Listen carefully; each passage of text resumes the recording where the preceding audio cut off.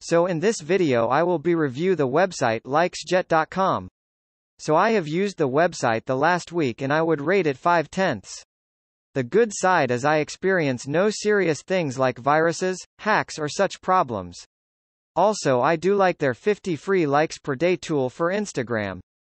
On the downside I don't like how 1/3 of the tasks you do either don't register or they suggest profiles you already followed or videos you already liked. Another bad thing is they claim to send 60 likes or actions for TikTok followers but I got less than 18.